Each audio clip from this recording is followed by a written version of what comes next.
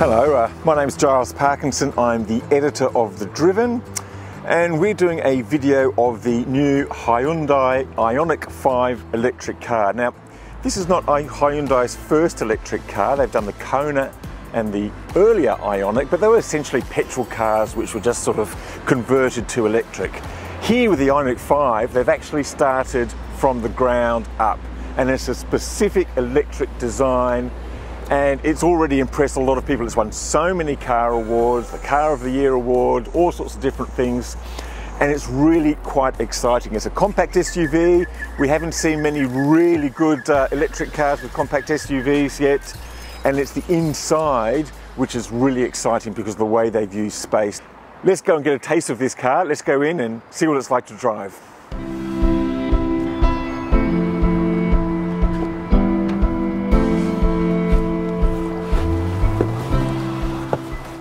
So there's some pretty cool features as you're driving along. One is this little visualization that you get when you turn right. There's a camera in the side mirror, and it gives you a really good view on what's happening in the right-hand lane. Particularly useful when you're going down a highway and changing lanes and just making sure there's no one caught in your blind spot. So that's pretty cool. This car actually has four levels of regeneration. There's one, a slight slowing down. I press this pedal again, I get two, bit more grippier. What I like most is what they call I-pedal, and it's the fourth level of regeneration. Basically, what you do, you take your foot off the accelerator, and you slow down quite quickly, and you come to a stop. Basically, what that means is that you basically it's one pedal driving. Maybe it's not I-pedal, maybe it's called one pedal. But and I love it. I mean, I've been driving electric cars for a couple of years now, and I really like the fact that you very rarely need to touch the brake unless you're going down a steep hill or there's some level of emergency because, you know, something's happened on the road and you need to stop really quickly. And I find it a really relaxing way of driving, along with the fact that there's no engine noise. So one of the great advantages of starting an electric vehicle design from the ground up and sort of forgetting about the way the petrol and diesel cars looked is that you can actually create this enormous amount of space. We've pushed the wheels forward, we've pushed them out, we don't have a big engine there, we've got a smaller motor, so the dashboard can move forward, and then you start with a flat floor because you don't have all the gear area here, you don't have all the other little controls. And you really got this feeling of space, and this is amplified. This actually just goes forward if you want it for convenience, and then this can go back. This feeling of space is really the new future for vehicles, and we even heard that some of the next models that will come along, what's called the Ioniq 7 or the EV9, might even have swivel seats. So if you could just imagine the seats going forward and then being able to sort of swing around, and you've got like a lounge type effect. Now, we haven't quite got to that yet here, but what we do have is this real sense of space, and that makes the driving just really pleasurable and relaxing. So this is what you see as the driver. It's a pretty clean instrumental panel. Looks nice, 2 screens. The fact that they've taken some of the instrumentation away from here to create this space means that around the steering wheel it's fairly busy, and there's lots of different buttons here for your media, your navigation, your map and things like that. But one gripe with this car is that it's a bit too fussy sometimes, and sometimes it's not clear exactly which buttons you need to push, and sometimes I find myself having to push buttons 2 or 3 times to either sort of switch the car off or switch the car on. And I think some work needs to be done on just simplifying that and making that easier. Exciting things about the Ioniq 5 is its capability of vehicle to load. Now basically this means it's got a really big battery in it.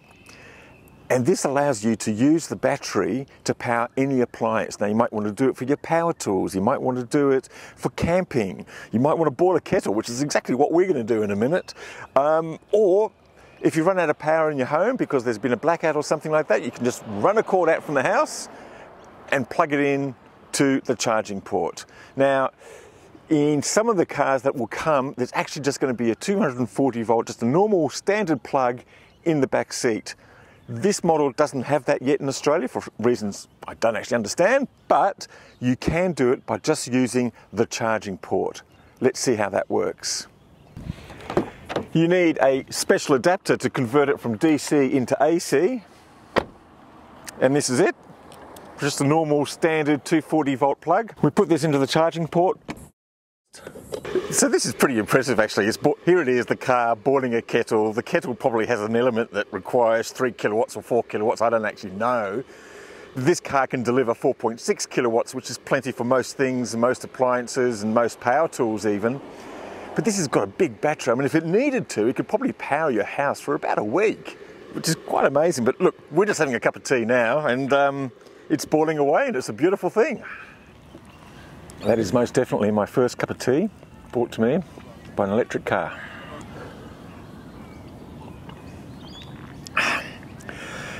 It's a pretty satisfying experience.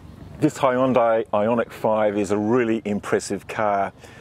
I mean, it's a beautiful car to drive. It can get you long distances, a range of 400 kilometres in the city, easy 350 out on the country roads. It's spacious inside. It's giving us a view of what the electric car future will be. So much space, but for me this is the killer. This is the vehicle to load.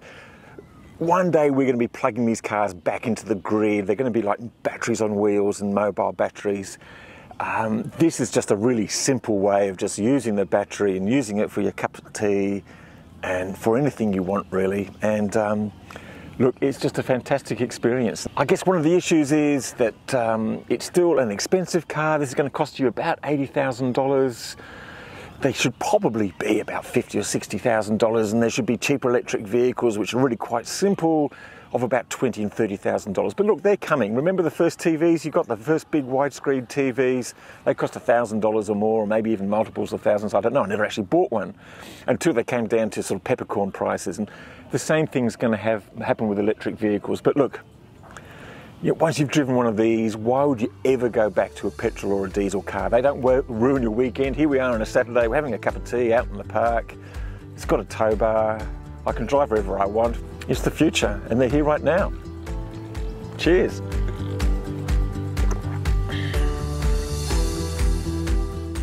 We do have to find a way to make sure that no one's going to bring their TV sets to the campsite, because that's just going to be awful. And if that happens, then we should blend the bloody thing straight away.